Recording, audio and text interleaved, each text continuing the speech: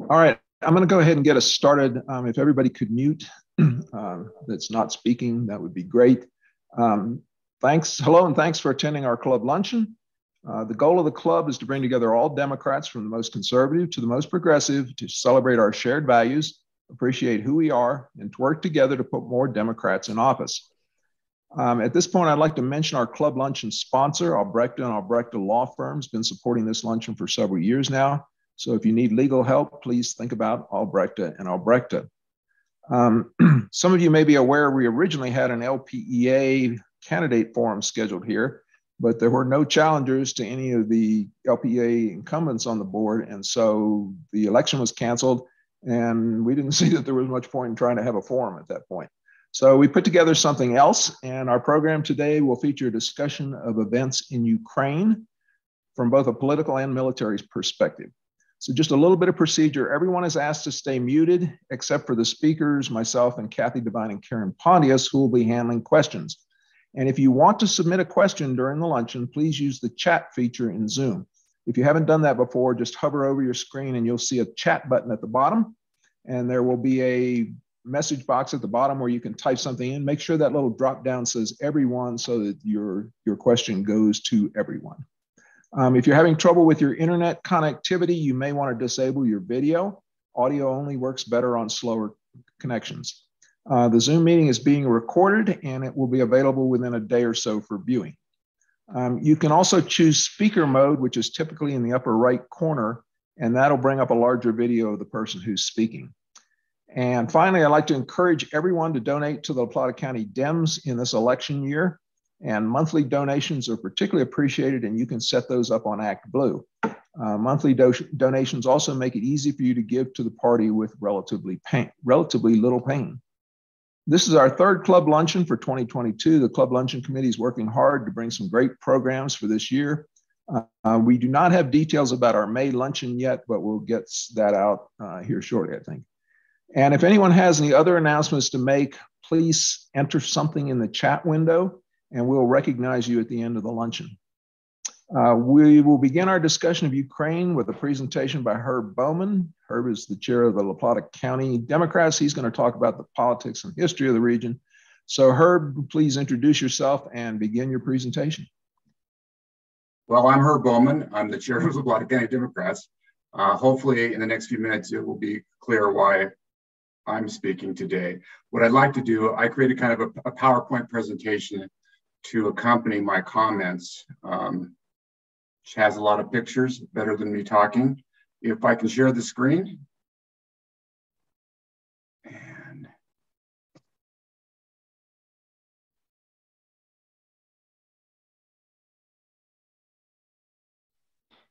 we can see your screen, Herb. Okay. So let me start my presentation. Let me try to minimize all the pictures to the side here of all of you. Oh, that's okay. I can live with that. What you're seeing here is a photograph that was in the Durango Herald on February 24th of this year, which shows a very large protest on Rustaveli Avenue in Tbilisi, Georgia. This is a protest against the invasion of the Ukraine by Russia. If you look at videos of the protest, you'll see that people in the streets are backed up for blocks and blocks and blocks. There were thousands and thousands of people that were protesting the invasion. If you're also reading the papers, however, you would be reading that the Georgian government is refusing to condemn the invasion, refusing to cut off diplomatic relations and trade, which is inconsistent with the support you see in the street. You might also be reading that since the time of the invasion, thousands of Russians have left Putin's Russia and have come in to Georgia, a lot of them in Tbilisi, to try to escape Putin, and they are being treated warmly in some cases, but in many cases they're being treated very coldly by the population. So what's going on here? What explains this inconsistency between the government's action and the public reaction? what exactly is Georgia's relationship to Russia? And most important to this talk, does the Georgian situation give us any insight into what has been happening between Russia and the Ukraine?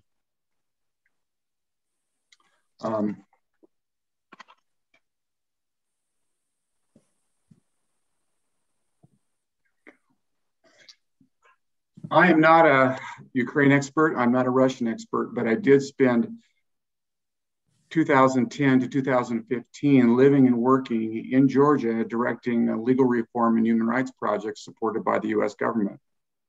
I've also lived and worked in other post-communist countries, Poland, Albania, and Mongolia, to name some of them. So I have some experience in the post-Soviet world. And what I'd like to do is take a shot at answering some of the questions I posed by way of giving at least some of my explanation for the Georgian government's ambivalent reaction to the Russian invasion. And I'd like to use a sort of a structural device, these explanations, including nostalgia, fear, economics, cultural affinity, and mysterious unknowns. I think some of these elements are relevant to the Ukrainian situation as well. I have a slideshow called The Ties That Bind, and it really starts first with trying to place Georgia on the map. Many people may not be clear where Georgia sits. This is a map of Europe. Georgia sits down below on this map where the red arrow is. It shares a long mountain border with Russia. It is very close to the Ukraine on the Black Sea. It shares a border with Turkey, Armenia, and Azerbaijan. The Georgian people, it's important to understand, are ethnically unique and linguistically unique from their neighbors. They have lived for thousands of years. They've had a series of invasions. I should first say have been a series of kingdoms that ran themselves at times, and over the years were conquered by the Persians, by the Arabs, and by the Turks. So they live in a very dangerous neighborhood. The relationship with Russia begins in 1783. I'll explain this photograph in a second, but in 1783, one of Georgia's kingdoms asked Catherine the Great for protection from another Persian invasion. She agreed, and Georgia became a Russian protectorate, and Russia essentially stayed for the next 200 years. Now this mural here sits in the Caucasus. I believe it was created by Russians. It is a commemoration of this agreement between Russia and Georgia at the time. And it sits in a really interesting place. This is the outside of that mural. And I can see off to the right, because I've been there many times, there's a highway, and they call it the Russian military highway. They've called it the Russian military highway for 200 years, because it's the way the Russian military and Russians in general have come down through the Caucasus in their invasions of Georgia and other areas, and for obviously other reasons.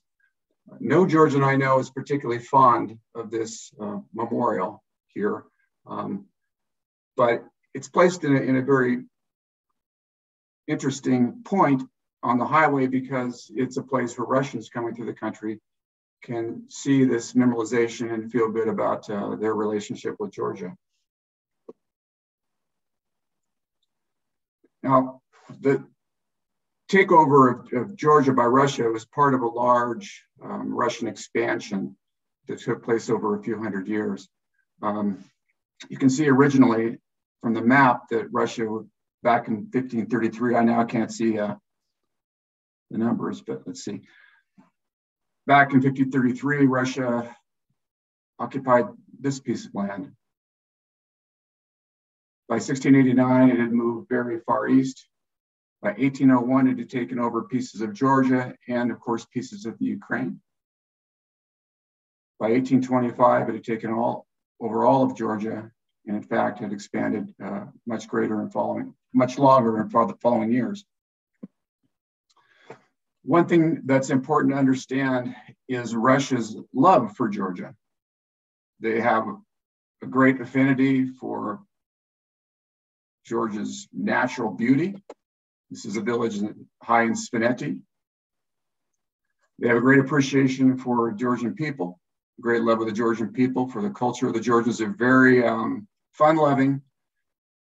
They were considered during the Soviet period to be the Italians of the Soviet Union. They like to dance, they like to sing, they have great food. And down through the years, famous Russian authors have written poetry and stories that romanticize the Caucasus and romanticize the Georgian culture. And I've heard it said by Russians and read it many places that Russians feel that Georgia and the Caucasus are a part of their soul. And in a way, I think some, if they were honest, might say, Russians, that they feel that Georgia belongs to Russia. So the Tsarist period ended when the Soviet Union came into existence after the revolution. And Georgia had for a couple of years, it had its own independent government, a type of democracy, but it was quickly crushed by the Red Army. And Georgia became a republic, just like the Ukraine, within the Soviet Union. Looking at this map, I'm just amazed at how big an area it was. And if you look at the map, the red and the pink, it doesn't even show the Soviet vassal states over to the west, Poland and Hungary, and you might say Yugoslavia, Albania, or even to the east, Mongolia, which was not a part of the Soviet Union, but was a vassal state and takes up the size of Texas. So it was this huge empire and really quite an achievement.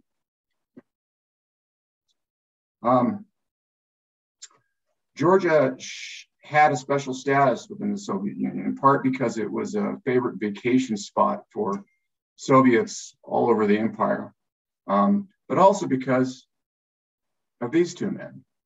Many of you probably know that Joseph Stalin was Georgian. He was born in a town just outside Tbilisi. He went to seminary for a time inside Tbilisi before he joined the Marxist movement.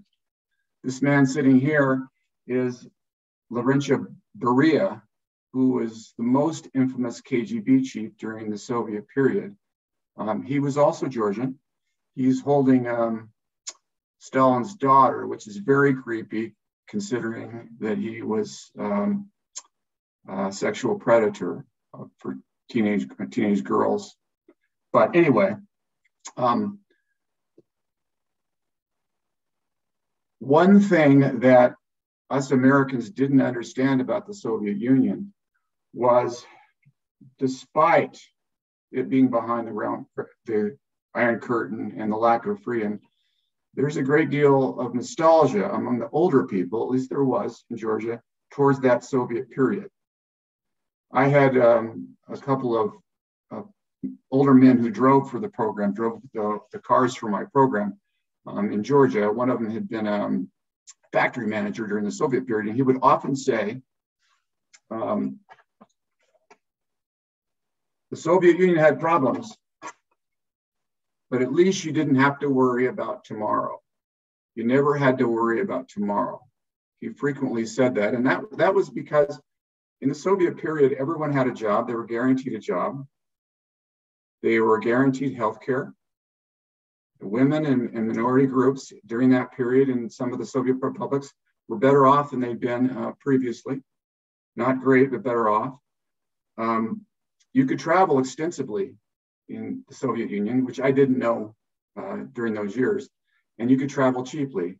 So you could for almost nothing get on a plane to Moscow from Georgia or any other part of the Soviet Union and have a great vacation. There was also a sense of shared misery.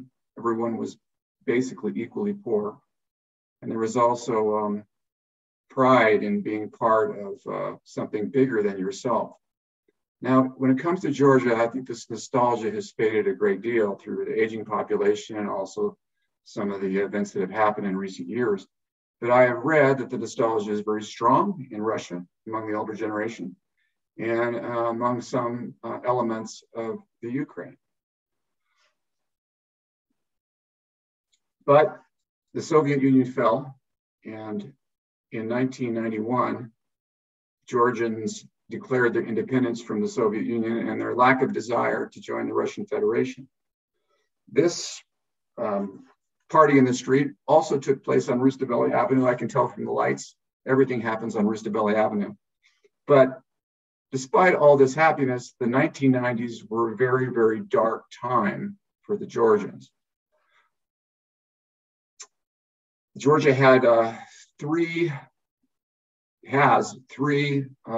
semi-autonomous regions: Abkhazia, South Ossetia, and Adjaria at the time. All of these regions, at the fall of the wall, wanted their own independence, not just from Russia, but from Georgia. There was a separatist movement in Abkhazia that began to violently try to throw off any attempts for Georgia to control it, and began to try to push out the thousands and hundreds of thousands of ethnic Georgians that lived there. The Georgian government went in with troops. There was bitter, horrible fighting. The Russians didn't take sides at first. They provided arms to both sides. But by the end of the conflict, the Russians were fully supporting the Abkhazians, who drove the Georgian forces out, along with about 250,000 ethnic Georgian refugees, which became internally displaced persons inside Georgia. The Russians established a protectorate over Abkhazia, essentially, and it's over South Ossetia. And Georgia was much poorer for the effort. During that time period, there was also a civil war between rival factions within Georgia. The organized crime was very powerful, and the corruption ran rampant. It was said that Georgia was the most corrupt former Soviet republic of all at the time. Then came the 2003 color revolution, the Rose Revolution in Georgia, where this man, Mikhail Saakashvili, who had been the essentially Attorney General, Minister of Justice for the government at that time, he led a political movement to push out Edward Shevardnadze, who was the head of the government at the time, who was a former foreign minister during the Soviet era. And he was successful in this. His movement was very pro-West, very pro-free market, and very anti-Putin. At times he would taunt Putin, and reminds me in some ways of Mr. President Zelensky of the Ukraine, both in his youth and some of the things he says about Putin. But Saakashvili transformed the country. He did something incredible. Basically, overnight, he ended low-level corruption in the country. He fired the entire police force. He replaced almost everyone over 30 in government, and replaced them with very smart, very energetic, very confident 20-somethings. And he turned to the West. This is again a picture of Rustaveli Avenue after he was elected. He turned to the West, and most especially the United States. This was a bronze statue that was put up during that period, very close to Rustaveli Avenue, where you saw the initial those protests in the first picture. Obviously, a statue of Ronald Reagan. In 2005, George Bush came to visit Saakashvili in Tbilisi and to give the U.S. Saakashvili support. Of course, Putin was unhappy with this, but this support from the West really kind of emboldened Mr. Saakashvili, and he made a very drastic mistake, which has ramifications and echoes into the present Ukraine conflict. He had been successful taking back this little piece that had been Adjara, had been semi-autonomous from the warlord that ruled it. And then he had his eyes set on South Ossetia. He had rebuilt the military. And he made clear that one of his goals was to try to bring South Ossetia back into the fold. And in this, Putin baited him.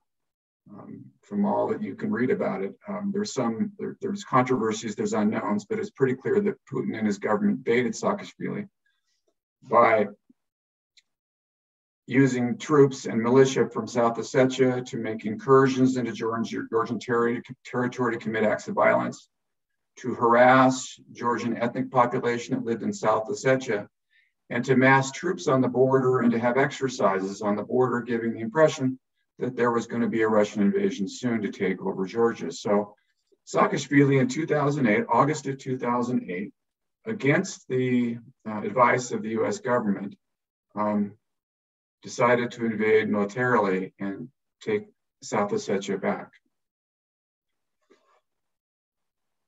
So in August, he sent troops in, and the first day or two went well.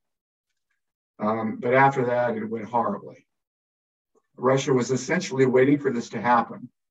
And they had troops up on the border of South Ossetia. They had some troops in South Ossetia. They had a military base in Abkhazia, and they had warships in a few days off the coast.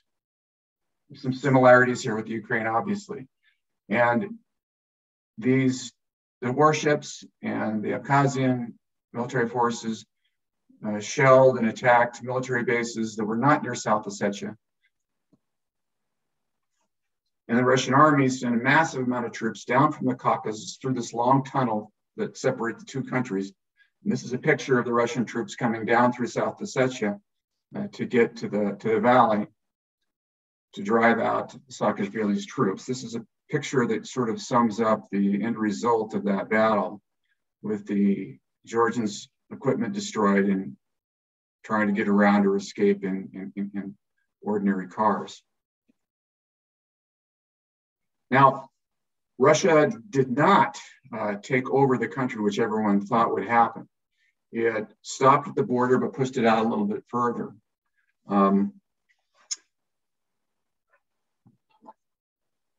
But this was a disastrous defeat for Saakashvili. It took only 5 days. It wrecked his military. It ended the foreign investment that was coming into the country for the time being, because who's going to invest in a country that Russia can invade at any second? And it also began to lose it also created a situation where Russians and the South Ossetians began to push the border out every year. They call it Salamiization, where every year they pushed this fence further and further into Georgian territory. So it was a huge loss for Saakashvili, and it was a huge success for Putin. With relatively little effort, he was able to exert his dominance not only over South Ossetia, but Abkhazia, and to make the Georgians understand that he could come in almost any time. So another reason, obvious reason for Georgian government ambivalence is fear. They know that any minute, any day, it's very possible the Russians could come through and take over their country.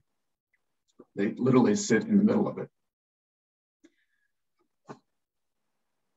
Another reason for the ambivalence, economics.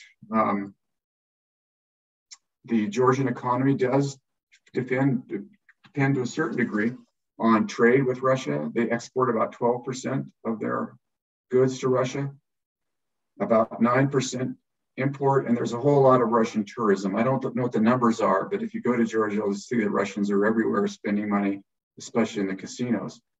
What I found interesting when I was looking for data here, though, is that things have changed since I was there, even in 5 years. This trade percentage is much less when I was there. The Georgians have hydropower and switched to that rather than Russian energy. They have a free trade agreement with China. The Chinese are building a gigantic road right through the middle of the country. So they're not as dependent on the Russians, but nevertheless, if the government were to cut off trade, it would be a substantial blow to the country, which is already quite poor. How am I doing on time? Okay. Another reason for the ambivalence is culture. Georgia, about 85% of the population considered themselves Georgian Orthodox. Only about 15 to 20% people actually go to church, but their identity is wrapped up in the Georgian Orthodox Church, in part because it's the church that's protected the culture for centuries during these invasions, including the Soviet period. The Georgian Orthodox Church is very conservative. It's it's regressive for sure. It's anti-gay and anti-women's rights to a degree. When I say anti-gay, anti-LGBTQ, they view this as a Western decadence that's being pushed on them by Western powers. This is, as an example, this is a picture of a riot that took place when I was there, again, on Rustaveli Avenue, where a group of parents of some LGBTQ kids had met for a rally in a small park. When the rally was over and they were trying to take this van to leave, a huge group, hundreds, maybe thousands of young men, led by Georgian Orthodox priests, attacked their van to try to get at them and hurt them. I think this is one of the priests here. This happens fairly frequently, and I've read recently that there was a similar incident where a couple of people were killed. The Georgian Orthodox Church is allied with the Russian Orthodox Church, and is a powerful, obviously a powerful force in Georgia. So if you're a politician or if you're in government, you really have to give a fair amount of deference to the Georgian Orthodox Church in your decision making, or you're not going to be in power very long. And finally, the mysterious unknown, that I think is a feature of post-Soviet world. This is Boris Ivanishvili sitting in his home. He is an oligarch. He's Georgian. He was born in Georgia, but he went to Russia and he made a fantastic fortune after the fall of the wall. And he supports the ruling party in Georgia. He was its prime minister originally and beat Saakashvili in the election back in 2012. Let me show you a picture of his house there. This is a picture of his house. That's where he's sitting. That's one of his houses, and it sits right above Rustaveli Avenue. Massively wealthy. I've met him at an embassy party. He's a very short guy. Didn't speak very good English. Nice enough. But when I say mysterious unknown, no one actually knows how closely tied he is to Russia. No one actually knows how much of Russia's desires are being funneled through him, if any at all. But the population is never really sure, and there's always a concern that the strings are being pulled by either Ivanishvili or someone like him, or Russia. So those are 5 possible explanations for the Georgian government ambivalence toward the Russian invasion. I think some of those explanations for ambivalence or behavior on the part of other parts of post-Soviet world exist as well. I'd like to conclude, though, with an explanation for the Georgian people's ambivalence toward Russians entering and remaining in their country during the present times. And I like to do it in using Georgian words. And I'll explain this before I read it. I have an American friend who moved back to Georgia to work in the program I left. And this is just in the last few days, he's been telling me that when he goes into the stores, he's been observing how Russians are being badly treated. For example, he was in a bank line trying to open up an account, and he had no problem at all, but the Russians that were in front of him were rudely rejected. He was in a cafe, and he told me that the Georgians were, harassing and kind of driving some of the Russians out of the cafe because they were angry. And so what he did is he put up a Facebook post giving his experiences, and he was hoping that Georgians would write in and explain, why they were doing this, or react negatively toward the mistreatment of Russians. And this is what someone wrote to him. I think I know who the person was, but I think it maybe is a great way to explain what the Georgians are feeling right now. It is true that there are all these discussions about how to treat an expected inflow of Russian citizens. I personally have been feeling very uneasy about some of these statements made. There is certainly no excuse for any kind of ethnophobia, but I thought I would briefly explain what is behind the increasingly hostile environment described in this message. That was my friend's message. Fear. Georgians are afraid that incoming Russian citizens will be quickly followed by armed forces protecting them. We've seen this in Georgia and many other countries. Fear plus shame. This is a different kind of fear. It's mixed with shame because of our government's ambivalent position with respect to Ukraine. As you know, Dreamers, the ruling party, decided not to join the sanctions. In this situation, Georgia may be used by Russian citizens for avoiding sanctions. We feel truly ashamed and worried because it puts us on the side of the aggressor. Trauma. The events that are unfolding cause a sensation of a painful deja vu.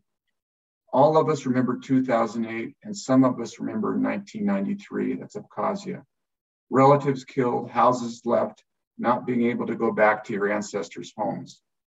Having said all the above, I must say that we should definitely accept Russian citizens who are seeking asylum from Putin's regime. But these citizens should also try to understand that Russia is perceived here as an arch enemy. It has been so for a reason for the last 200 years.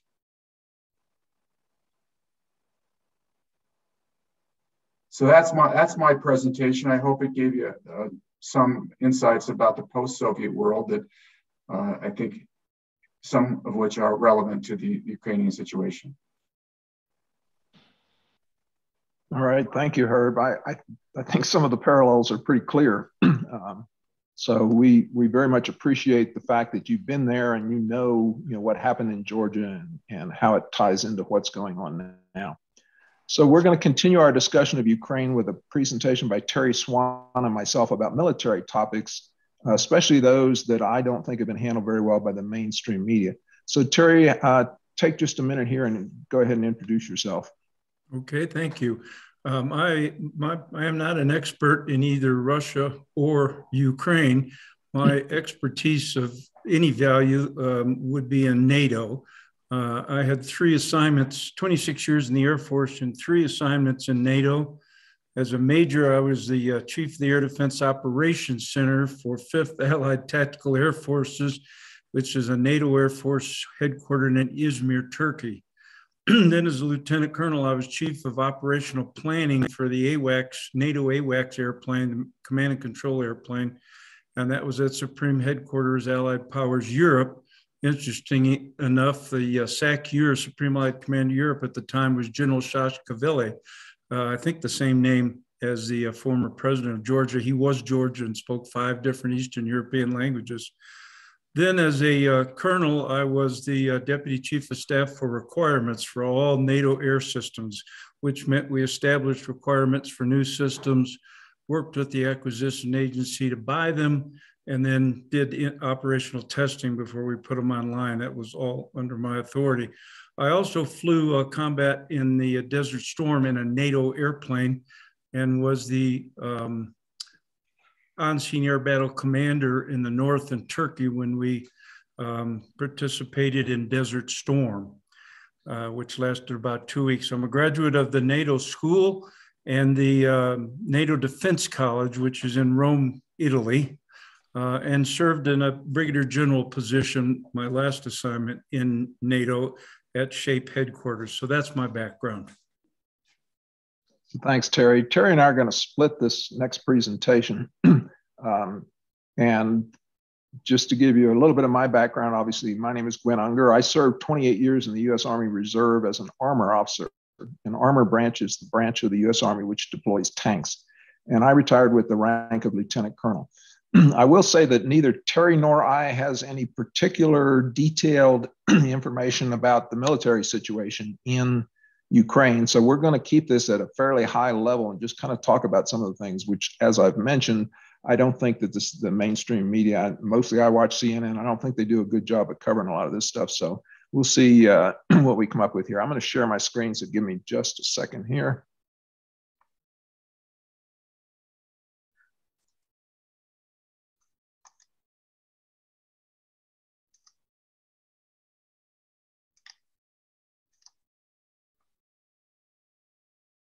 So I'm hoping that you're seeing my screen. If you're not, somebody interrupt me. This, again, is a take on the military matters that are going on right now in Ukraine. Just to give you a little bit of background, we wanted to show this map and kind of show you where Ukraine is and where some of these cities that you've been hearing about are. So up here on the upper right corner is Russia. As you go around, there's Belarus. Then you get into some of the NATO countries, Poland, and down through Hungary. And here just a little bit so I can see. This is the Crimean Peninsula down here at the back, which was annexed by Russia in 2014. You can see Odessa here. It seems like there's more activity from the Russians bombing Odessa right now. Mariupol, which we've seen horrible pictures of, is over here. This whole Donetsk region is kind of the area that there are a lot of Russian separatists in. And that's where the Russians are saying that they're going to put their efforts going forward. And Kyiv is up here, a bit south of Chernobyl. And Lviv is over here in the westernmost part of Ukraine. So again, just to give you an idea of what the situation looks like. One of the things that about is the attack versus defense. And everything else being equal, the defender has the advantage. I mean, there's absolutely no question about that. And I'll talk about why. Typically, the defender has dug in positions. So they've prepared defensive positions. The attacker then has to typically cross open territory. So you dig your defensive positions in to where the attacker would, in fact, have to cross open territory, which makes them a much better target. The defender also often has positions in depth. So if the attacker is about to take over a defensive position, the defense can move back to their next prepared position behind that. And then, of course, the attacker has to cross that open territory again. Obviously, the defenders, in this case, Ukraine, they know the terrain. They know it much better. I mean, you can get maps and satellite pictures and all that kind of stuff, but there's nothing like actually knowing the terrain, particularly when you're in defense. Most of the time, people will tell you that you need a 3-to-1 advantage at the point of attack for the offense to be successful, for the attack to be successful. So again, the defense at that point has an advantage in terms of people, where the attacker has to really pull forces together at the point where they want to attack. You've probably heard a lot about tanks in this particular invasion. The tanks, of course, are the heaviest armored vehicles. Couple of things. Tanks do not do well in muddy terrain. They can be very vulnerable. I can tell you from a training exercise experience that tanks do not do well in muddy terrain. They tend to get stuck. Tanks are also not well suited to urban operations. We're going to talk about some anti-tank weapons here in a little bit, but you think about a city, how many positions that offers for the other side to hide and then pop up with an anti-tank weapon and then disappear. So typically you really don't want tanks being stuck in an urban situation. Tanks also use a lot of fuel. Most tanks get something like 1 mile per gallon of fuel. So if you have tanks that are moving along, you have to be able to supply them with a tremendous amount of fuel as things start to move. And tanks are also vulnerable to anti-tank weapons. And we'll talk about the Javelin and the NLAW. Those are weapons that can be used by infantry troops, single person, to attack and defeat a tank.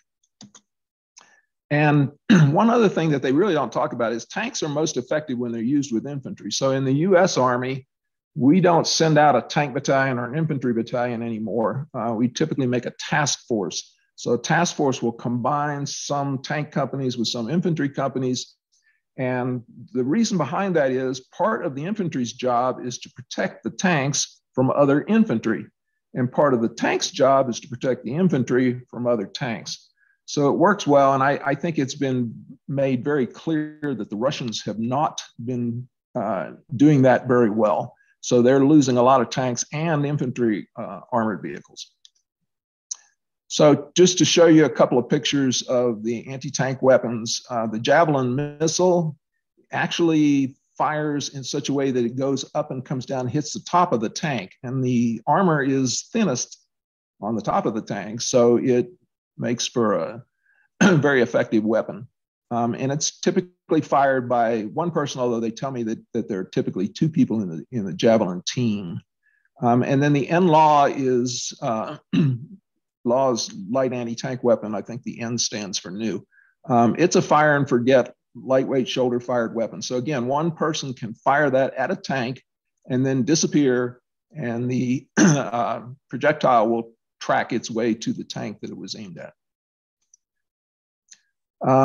Drones have been a big deal, which again, I don't know that there's been a lot of talk about that. It appears that the Ukrainians are making very good use of drones and the Russians are not. So drones can basically be used for several things.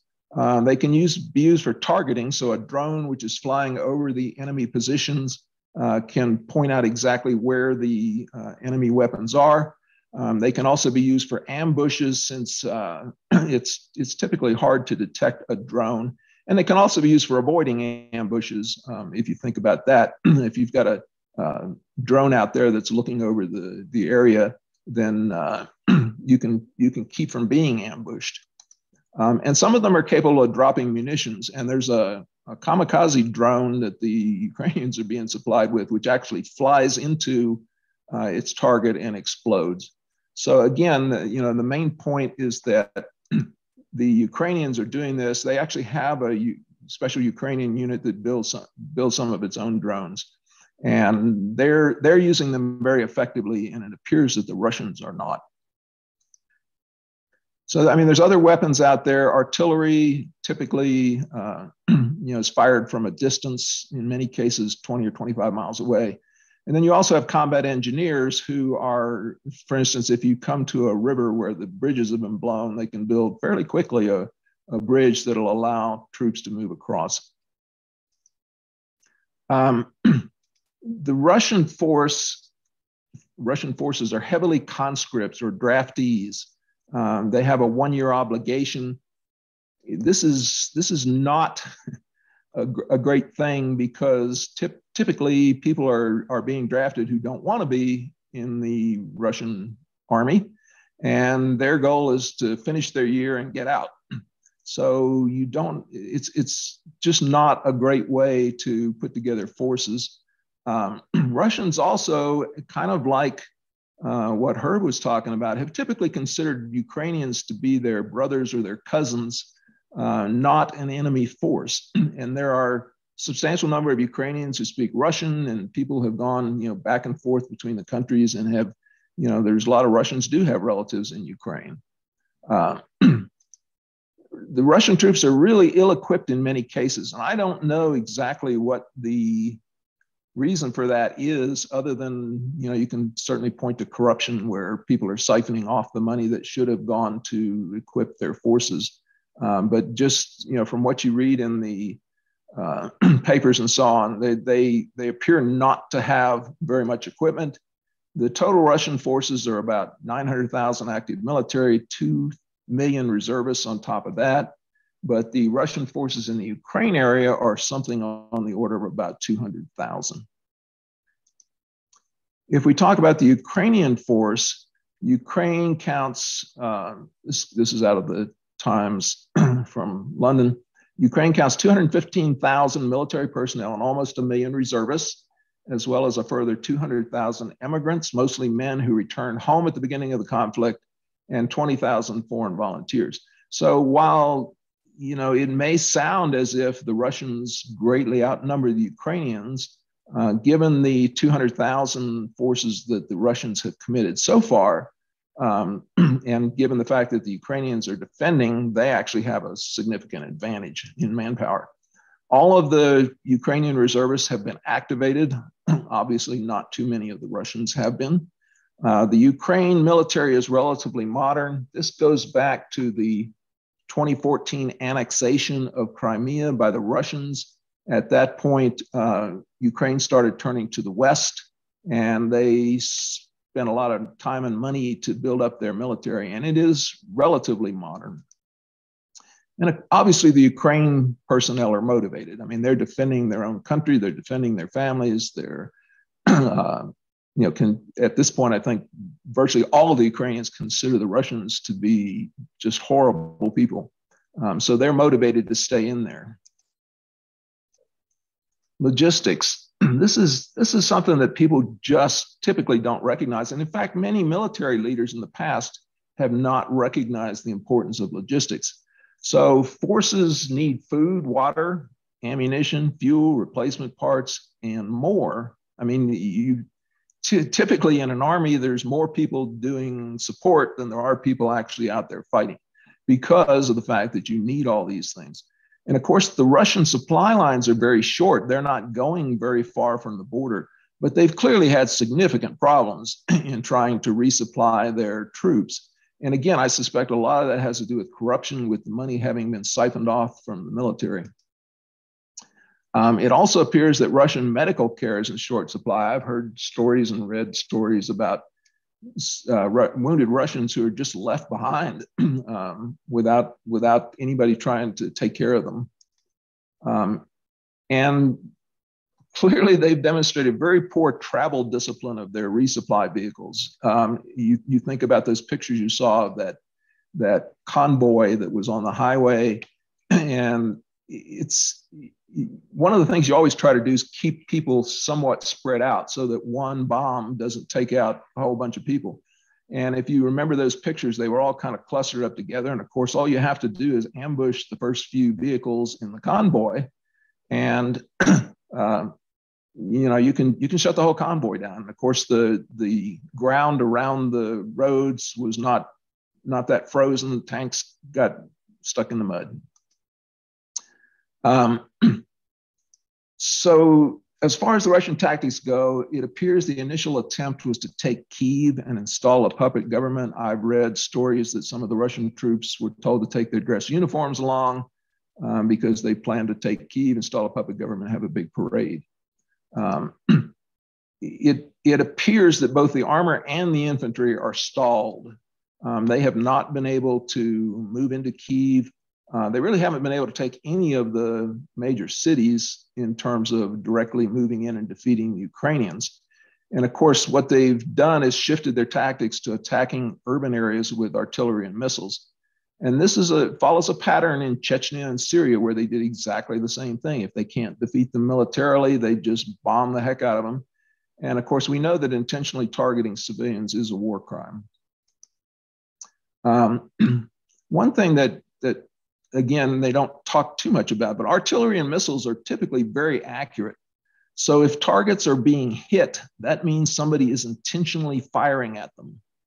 It's not as if they're firing at a military unit and hitting an apartment building. If they're hitting an apartment building, there's a good chance they're trying to hit that apartment building. If they're hitting a hospital, there's a good chance they're trying to hit that hospital. So, again, that's not something that you typically hear too much about. I want to talk about air defense artillery a little bit, leading into what Terry's going to talk about. So there are a lot of anti-aircraft weapons, mostly missiles today. There are heavy long-range systems that are fixed or semi-mobile, so something like a Patriot or an S-300. And the range on those can be, on the order of 150 kilometers. So they don't have to be close to where the aircraft that they're trying to bring down are. There are also medium-range vehicle-mounted systems that can fire on the move. The UK has the Rapier, which has a range of about 15 kilometers. The Russians have the 2K-12 Cub with a range of about 75 kilometers. So you can see that air defense artillery can reach out quite a distance. And the US Army has a whole branch called air defense artillery. And then, of course, there are short-range man-portable air defense systems. The Stinger, which you've undoubtedly heard about, has a range of about a little less than 5 kilometers. And that, again, is a weapon that can be handled by a single soldier and fired at what are relatively close ranges at aircraft. So I'm going to turn this over to Terry to talk about the next 2 slides. So we thought you might be interested in some specific information about what a no-fly zone is and how you would establish a no-fly zone within a combat perimeter. Because it's so talked about on the news, and we've heard President Zelensky, I think every parliament he's spoken to, he's demanded a no-fly zone, as have many of his deputies and parliamentarians who have traveled to other capitals.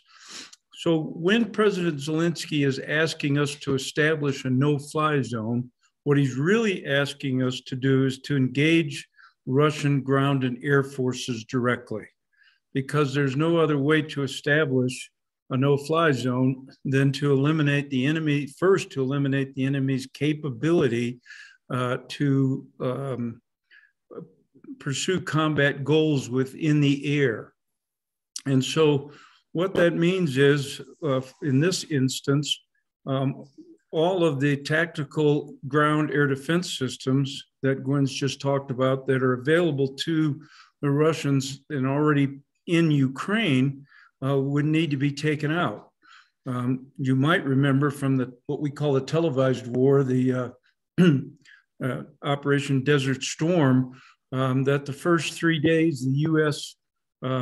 Air Force was primarily involved in combat and leading before ground troops in order to take out all of the air defense systems available to Saddam Hussein before we brought in heavy armor tanks and troops. And so the same thing would happen here, only not only would ground systems that are tactical and supported by Russia within Ukraine need to be taken out, but you need to go at least 100 miles into eastern Russia to take out all of their air defense systems. And then still targets in the Ukraine, both in the air and on the ground, would be endangered by Russian missile systems and long-range artillery. So it's a real political issue. I'm not saying that we shouldn't establish a fly zone as we see more and more of the horrors of the Russian army has placed on the Ukrainian people.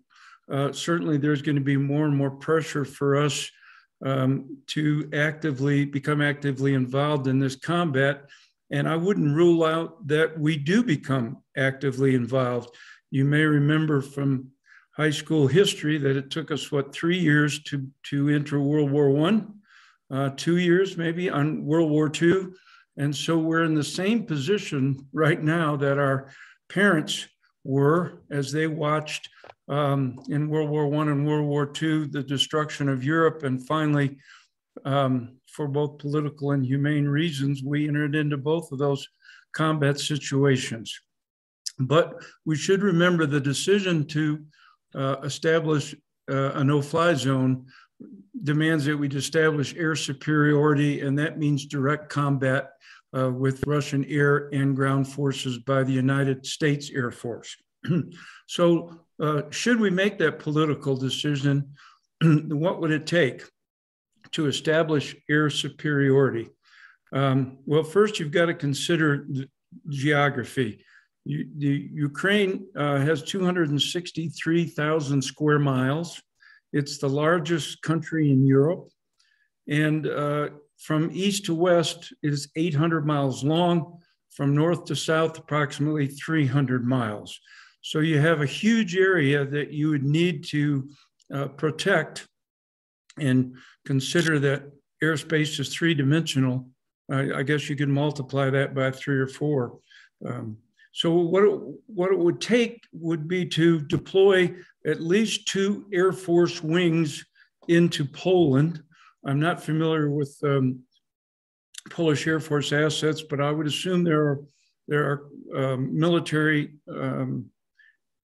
bases with long enough runways. You need at least 6,000 feet, and the maintenance capability to support them within central Poland.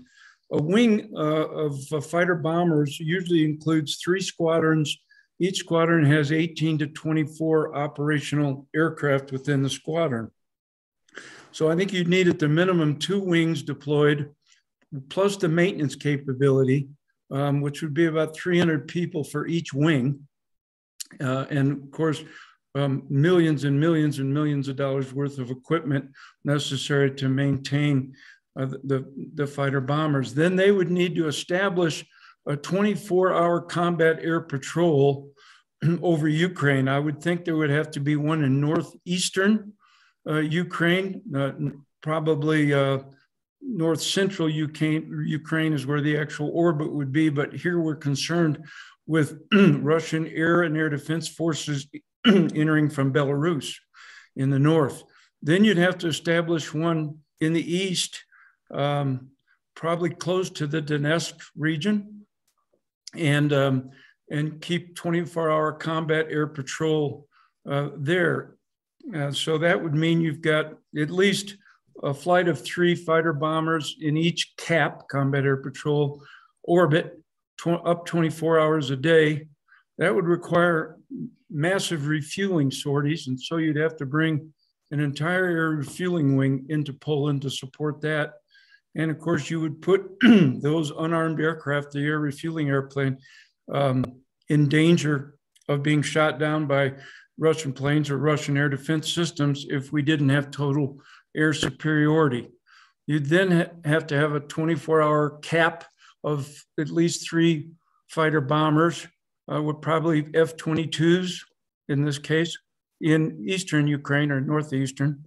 And to support those 2 combat air patrol 24 hours, you'd probably need 6 NATO airborne warning and control aircraft.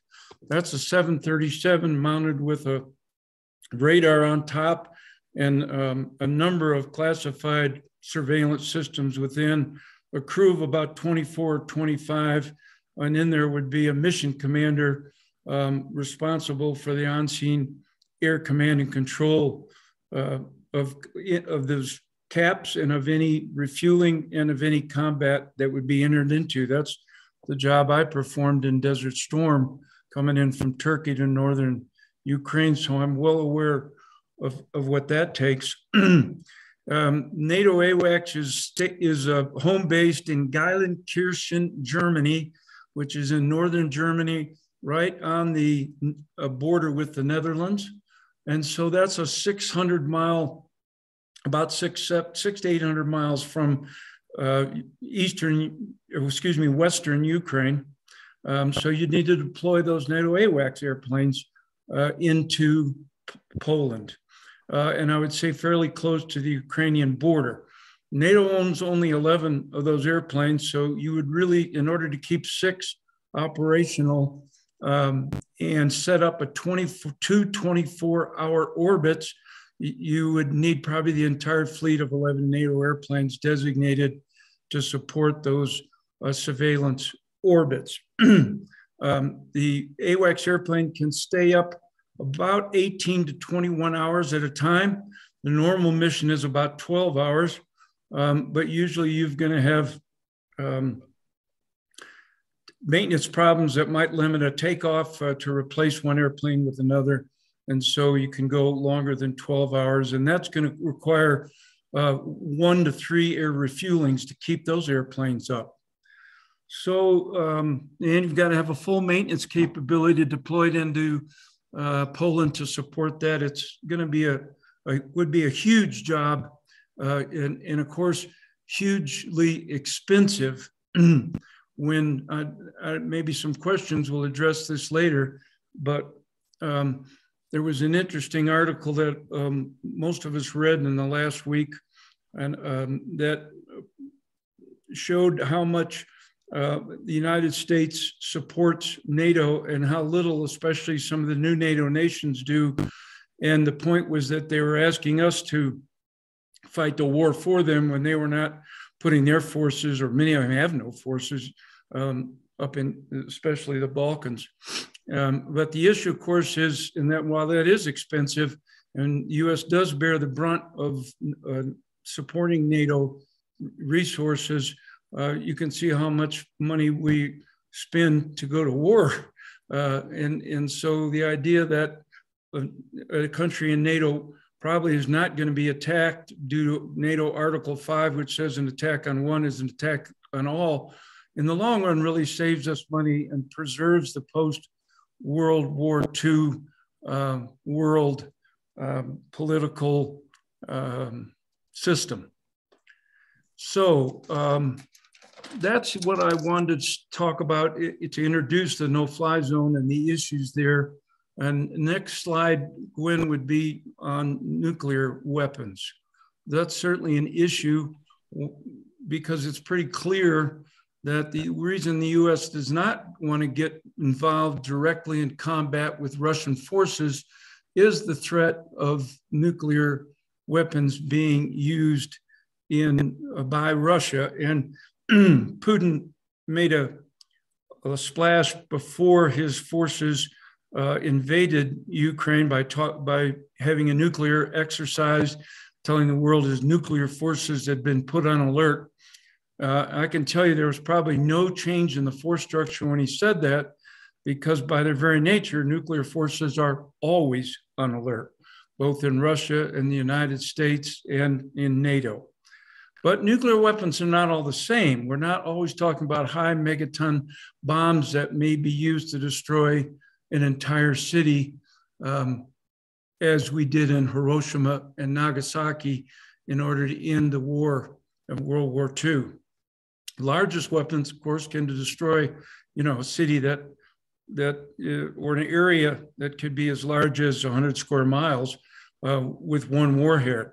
And they're delivered by intercontinental ballistic missiles.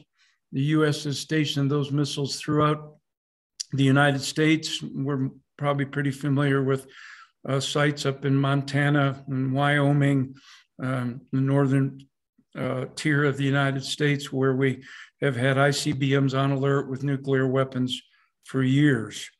There's also such a thing as tactical nuclear weapons. Now, they're much smaller, and they're used on airplanes, interceptor airplanes, as well as on Army artillery and short-range surface-to-air and surface-to-surface missiles. These are typically battlefield weapons. And again, it can be delivered by both aircraft and artillery. To give you an example, we had air defense interceptors on alert throughout the periphery of the United States in the 1950s, throughout the 1960s and 70s, that were nuclear equipped. These F-106s, F-104s, F-105s, I think at some point carried Air 2As, which was a nuclear equipped air-to-air missile. And the reason you would even consider a tactical nuclear weapon on an airplane is that your PK necessary for a kill goes down. PK is percentage of kill. So if you're firing a rocket, your percentage of kill is very low because rockets' trajectory, they're not smart weapons, they go anywhere. If you have an IR radar missile, your percentage of kill goes up and is higher. But if you have a radar tactical nuclear missile like the Air 2A on board an interceptor, then you don't even have to hit the airplane, the bomber, assumingly you're trying to shoot down. You just need to blow up a nuclear weapon near it. So they're very effective. So we know that the Russians have all of these capabilities to some degree. The Russian Air Force is known to have some 6,533 nuclear weapons. I would say the bulk of those are tactical. The US has something like 6,300, so we're pretty similar. But as the slide shows, using nuclear weapons, either one brings up a lot of poor choices for response. And so again, we get into a political issue when we talk about helping Ukraine. Do we believe that Putin would use either tactical or strategic nuclear weapons, either against Ukraine or against NATO, or in worst case, ICBMs to the United States? It seems, I've seen a lot of people say lately that's ridiculous. The fact that we entered Ukraine and tried to set up air superiority and a no-fly zone would not endanger Mother Russia. So we have a nuclear deterrent, that is assured destruction, mutual assured destruction, and no reasonable person or leader would open up that can of worms of mutual assured destruction. The issue, of course, is that Putin, his ego, can he afford defeat? Most people believe that a defeat for the Russian army in Ukraine would lead to, if not very quickly, certainly within a year or two, Putin being moved out of his position of power. And most dictators, once they are out of power, end at the end of a rope.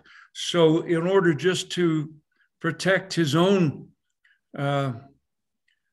life and power, he might use certainly some type of nuclear weapon. So those are issues that need to be considered by our political leadership, and they are.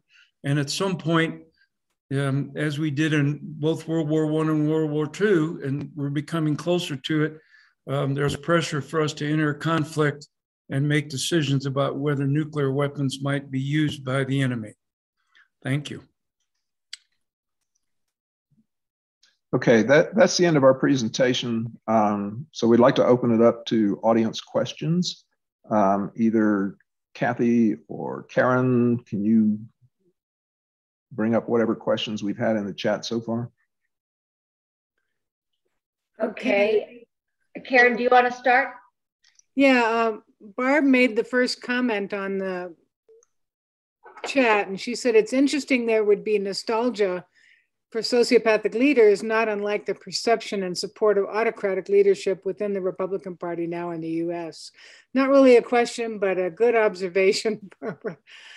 So, and then Carol, I'll just ask the first question. Carol said, what's the current political leadership of Georgia? Is it Western leaning or more like Viktor Orban's Hungarian administration? And Herb answered that. He said, that's a good question. They say they're Western leaning and have continued to ask for EU membership, but they're also trying to maintain good relationships with Russia. Many Georgians think the government includes pro-Russian element. You want to add to that? No, I think my response kind of sums it up. All right. And the next question is, are the Russians using uranium dipped or tipped weapons at this point, which apparently we did maybe in Afghanistan?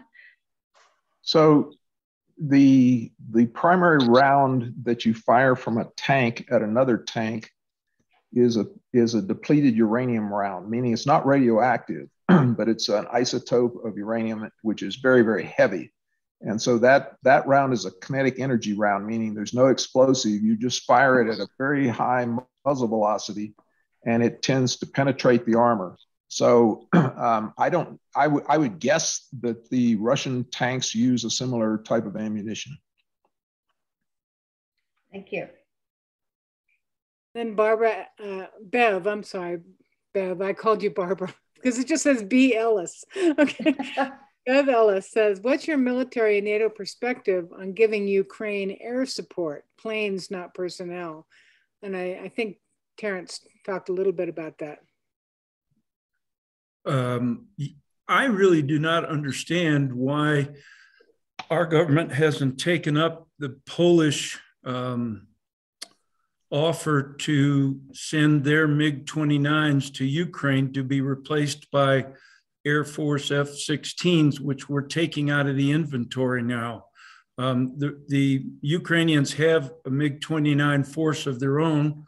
I don't know how many are left or even how many they started with.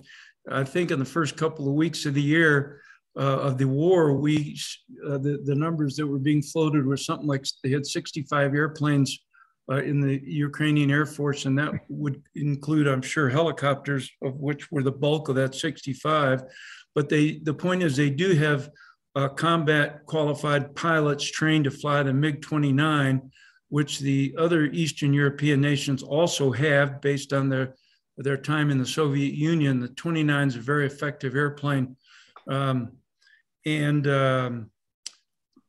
So it seems to me that I just don't understand why our government believes that that would increase the conflict into a more dangerous situation by providing that air power to the Ukrainians. They could certainly be moved into Poland, and the Ukrainian pilots could come across the border and bring those airplanes back, so there wouldn't be any direct U.S. involvement. In fact, our only involvement would be to replace the 29s with F-16s, and I think that would be part of foreign military sales. I don't think the Poles are suggesting we give it to them free, but they may be. But we are now taking the F-16 out of our inventory, and instead of sending them down to the boneyard in Tucson, Arizona, we could send them to Eastern European countries. There's more than just Poland, who might then send their MiG-29s to Ukraine. The one explanation that I've heard about that, which doesn't make a tremendous amount of sense to me, but I've heard the White House say that they want to not send any offensive weapons into Ukraine. I'm not sure there's such a thing as a totally defensive weapon. So I guess, you know, again, they're trying to walk this fine line about not getting NATO and Russia, you know, involved. If the Ukrainians were to use those MiGs to actually attack targets in Russia, which would for them militarily be a good thing to do, that might cause some problems. But it's, you know, it's a tricky sort of thing. And again, it feels like we're being blackmailed by Putin, doesn't it? Yeah. Yeah, I've heard it called nuclear blackmail.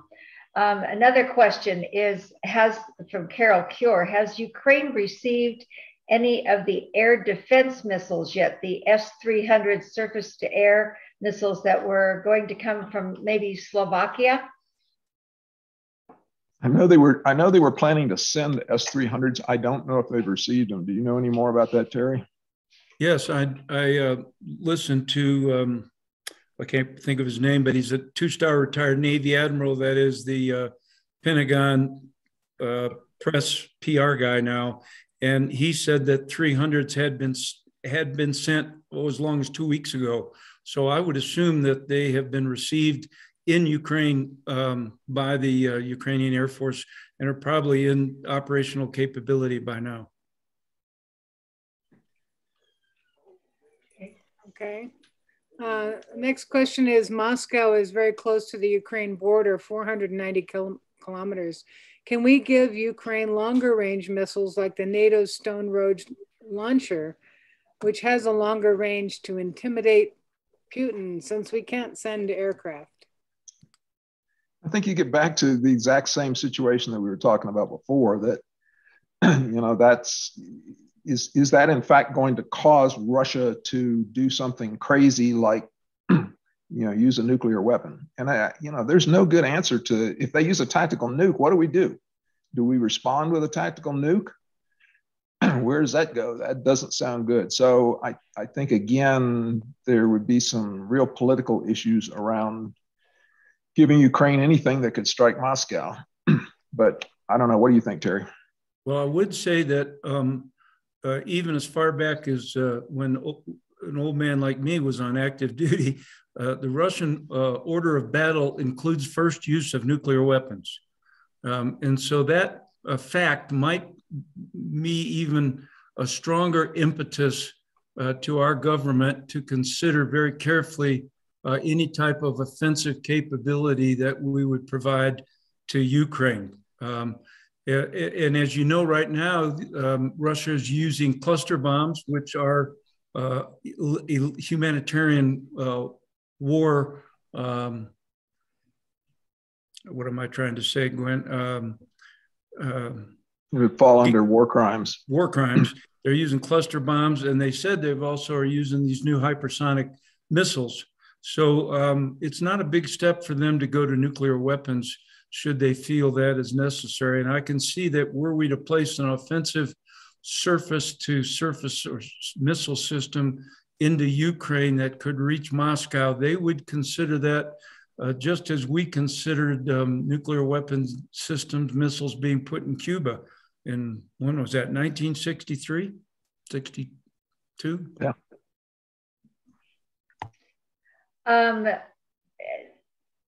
the question was asked is, could someone discuss the promise to support and defend Ukraine when they gave up their nuclear systems?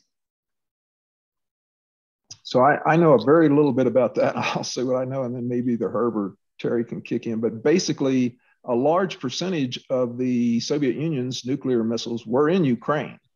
And so there was a diplomatic effort when the Soviet Union broke up to get Ukraine to give up those missiles so that you didn't have, Russia and the US and Ukraine and other countries. And they did, in fact, give them up. I don't know exactly what promises were made to them. I can tell you that US was not signatory to that agreement. I'm trying to remember the name of it. It's not the Oslo Agreement, but it's named after one of I think a town in Poland where they met. So the principal nation that was to agree to secure and protect and defend Ukraine, were they to give up their nuclear weapons, which they did, was Russia. So that promise has already been broken. Wow. Karen? Okay, the next one, Bev asks, what about the attack on Chernobyl, shuttered nuclear plant? The Russians left, but article about them trenching in contaminated areas. So now the soldiers are seeking treatment in Belarus for radiation poisoning. Attacking and taking over nuclear plants is new territory in warfare. Could you opine on this? So interestingly enough, I was given a book about Chernobyl for Christmas this last year and read through that. And what happened in Chernobyl was one of the reactors there went critical and basically blew up. And they had to take literally years to try to get that covered up. Meanwhile, there was radiation spread around Chernobyl, and there was radiation that was carried through the atmosphere all the way into Europe. And so, excuse me, they finally covered it up, but they put a no habitation zone around that area because there had been radiation at fairly high levels spread around the plant. And I have no idea what the Russians were thinking about in taking control of that, because the other reactors are shut down. It's not producing any power. There is no military target value there that I could possibly see. And it's another one of those sort of irrational things that the Russians have been doing as part of this attack. So who knows what they were thinking. Guinn, if I can just add, when the Russians took over that current operating nuclear facility in Ukraine and held it for a couple of weeks, and they fired on it, as you may recall, there were pictures on TV of them firing on that. After they left, the Ukrainian workers who keep that nuclear power plant online said that they found out the Russians didn't even know what they were attacking when they attacked it. They were so poorly prepared, they had no idea that they were attacking an operating nuclear plant. Wow.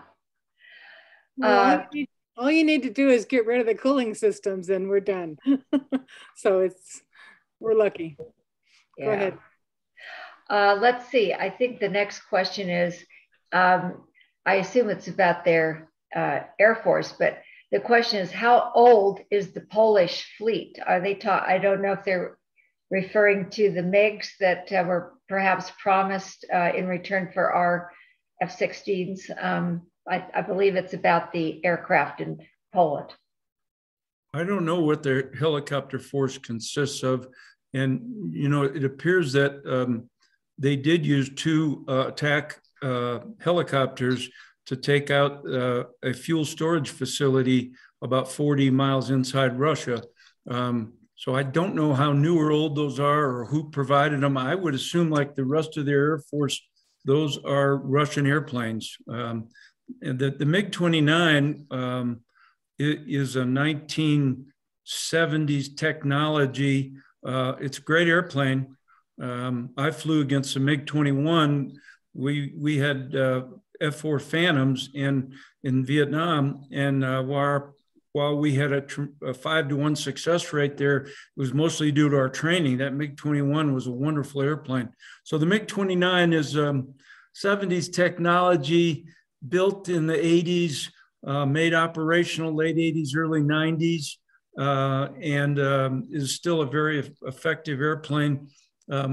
It does require, unlike modern fighter systems, of which I've unfortunately never been able to fly, it requires the pilot to attain targets with a fire control system, and the only information they have comes to them through their own fire control system, their own radar or IR, whereas our fighter systems now today receive tactical and strategic information from ground and air-based and even man intel all at once. It's a fusion system, so they're much more capable of defending themselves and of assessing the air battle situation in an up-to-date time. But the 29 is a very effective airplane.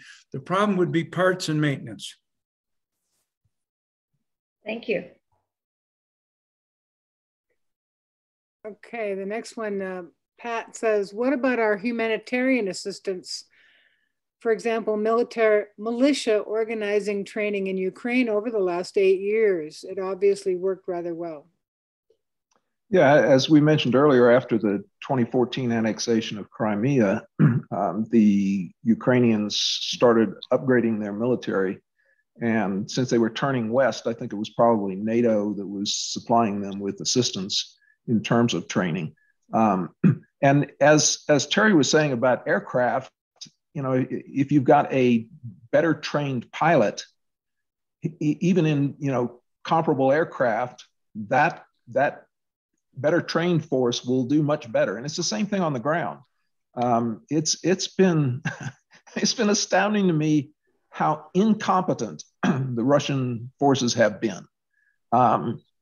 I mean, you look at everything they're doing, and you know, from the top generals on down, you go, what the heck are they doing? What are they thinking? Apparently, they're very poorly trained, and so you know, the fact that we were able to give assistance in training the Ukrainian forces, I think, has been a big factor in terms of how well they've been able to hold off the Russians. Wow. Carol Cure said that she thinks that memorandum you're referring to is called the Budapest Memorandum, and apparently Belarus, Kazakhstan, and Ukraine gave up their nuclear weapons as a result of the Budapest Memorandum that prohibited the Russian Federation, the UK, or the US from threatening or using military force or economic coercion except in self-defense. Anybody want to comment on that? There's a certain amount of danger in trusting the Russians, particularly somebody like Putin. Indeed. Karen?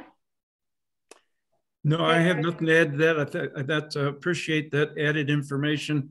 I don't believe we were a signatory to it, even though it mentioned us, but I'm not sure. Our last comment by Barbara is about propaganda. She says she talks to 10 Russian citizens each day through an activist site, and 100% of them support Putin, and they say Zelensky is bombing children in the Donbass. Oh. Putin's propaganda is extremely successful. And I'll add to that, what is it, yesterday that Fox News said that it could be a false flag. You know, I mean, like the Ukrainians are placing bodies. So it's getting insane. I was just going to add, since my part was a little bit seemingly not as relevant, but I would say that in listening and watching the news about how the Russian military has performed since the invasion, and the reports of corruption and weakness in the command structure, it struck me that Putin really has just sort of continued this Soviet operation and all its negative elements from the time he took power. Another comment is made that it's amazing how many field flag officers have been identified and killed on the ground by the Ukrainian militia. that's an interesting thing that's happened, and I think there's a couple of factors there. When we were training, when I first came in, it was Vietnam era, and we were talking about fighting in the jungle, and then we went back to defending Europe. And one of the things that you always try to do is to take out the Soviet leadership because their dogma doesn't really tell the junior officers down the line what they're trying to do. You give them an order, but you don't really provide context and so on. So if you can kill the leader at the top, their operations tend to fall apart. I can tell you in any military operation, a lot of things go wrong. And so, if you don't have, if you can take out those top officers, it really hurts their ability to move. And apparently the Russians have it structured much the same way. And you used to talk about, take out the tank with all the antennas on it because that was the leader's tank. And then, of course, at some point, if things are getting stopped up, that general may, in fact, have to go to the front to try to straighten things out. And that puts him in a position where he can, in fact, be a casualty. I'd add also, Guinn, that the Russian military has never developed a professional non-commissioned officer force. That's, Sarge, who's been there before, who may be 20 years older and experienced than the junior officer, and who's primarily really responsible for training and discipline in the force. And they just don't have that. They're very much a top-down force. And my guess is that and the junior officers have absolutely no initiative at all. They're punished for initiative, essentially.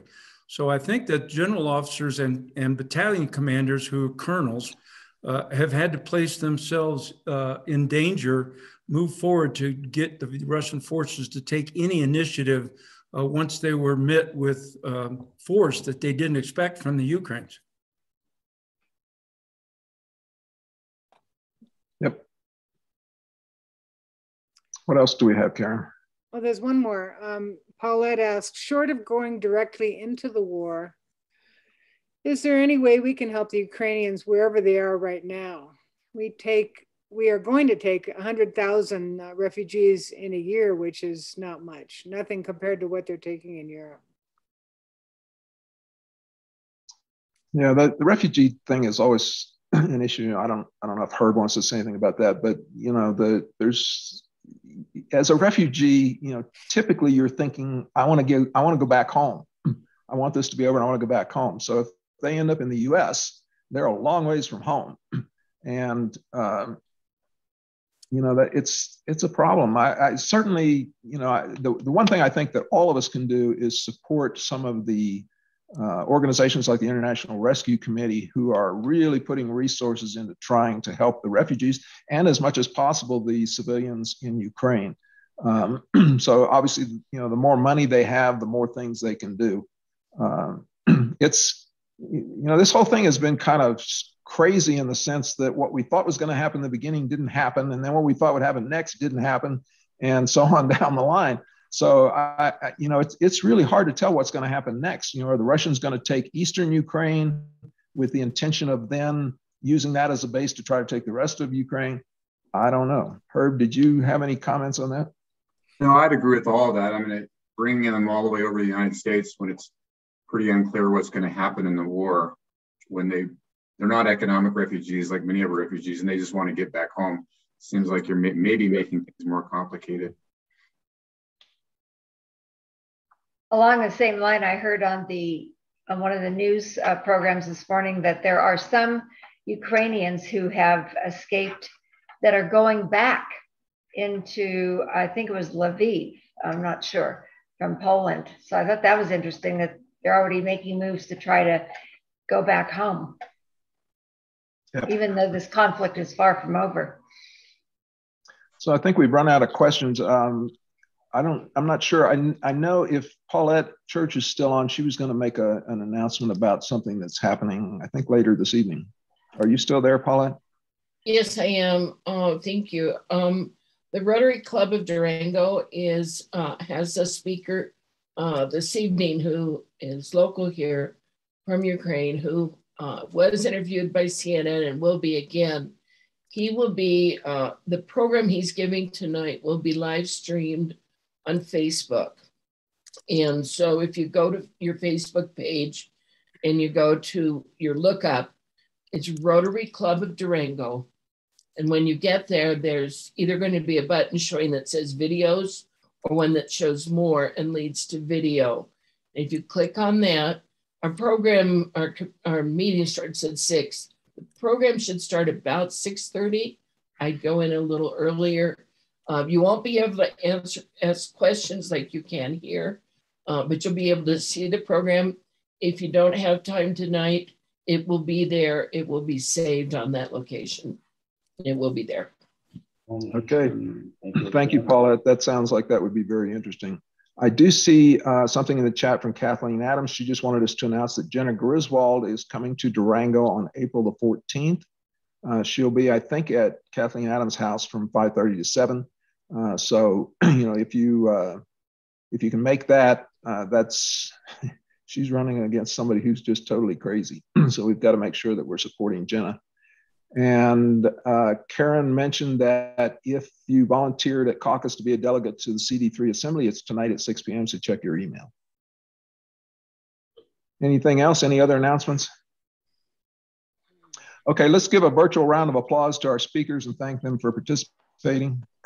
And we will thank all of you for attending, and we'll have some information on our May luncheon soon. So everybody have a great day, and we'll see you hopefully in May. Thank you, everybody. Thank you. Excellent program. Very much. It was very good. Terrific program. Yeah, really.